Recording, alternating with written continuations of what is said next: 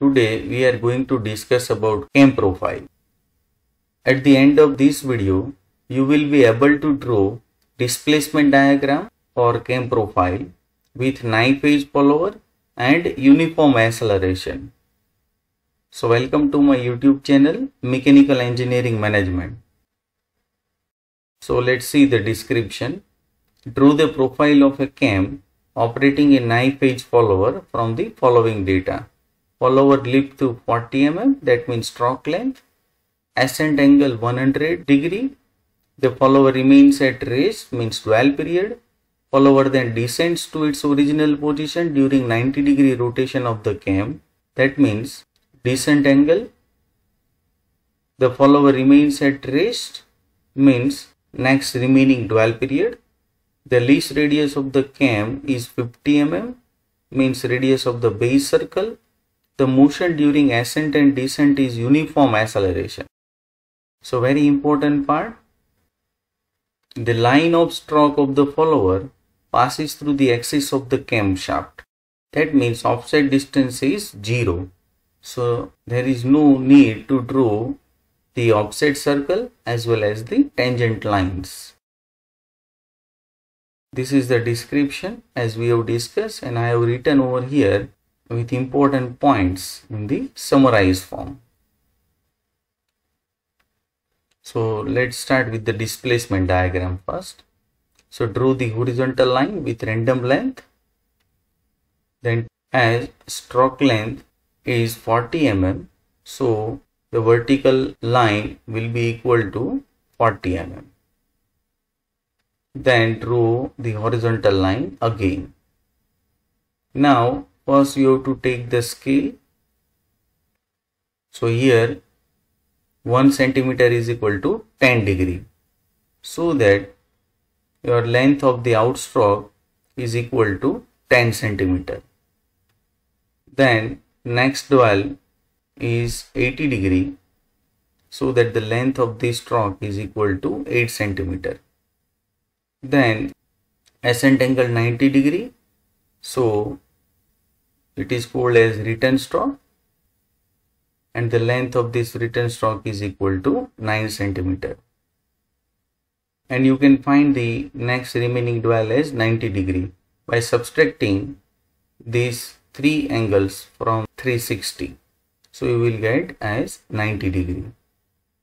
And here this is the 90 degree dwell period. So if you can't accommodate the length of the remaining dwell as 9 centimeter in the sketchbook, then you can use this symbol.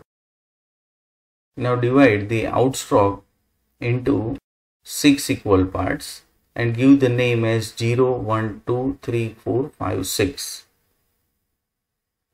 And draw the vertical lines passing through all these points.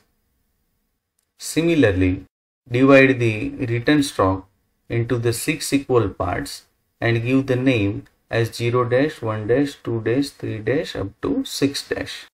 And draw the vertical lines passing through all these points. Now look at the description once again. The motion during ascent and descent is uniform acceleration. And so that we have to divide the center line of this outstroke into the 6 equal parts and give the name as A, B, C, D, E and F.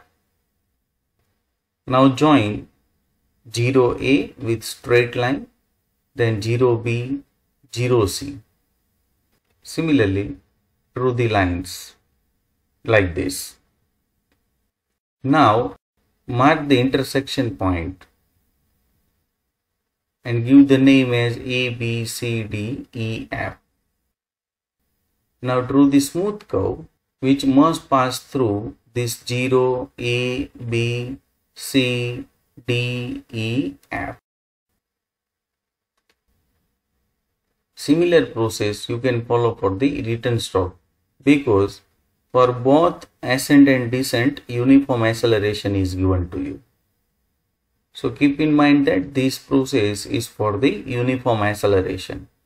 If it is uniform velocity, then it must be the straight inclined line. So first, divide the center line of the return stroke into the 6 equal parts and give the name as A dash, B dash, C dash, D dash, E dash and F dash.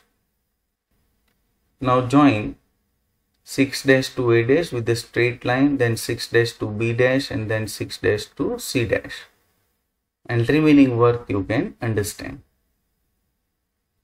Now mark the intersection points and give the name as G, H, I, J, K, L. Now draw the smooth curve which must pass through this G, H, I, J, K, L and 6 dash. Now as you know that this is the dual period, so it must be the horizontal line. So this is your displacement diagram. So keep in mind that in this displacement diagram, only you have to draw this as a dark line. The remaining work should be light. So in the next video, we will discuss about the cam profile.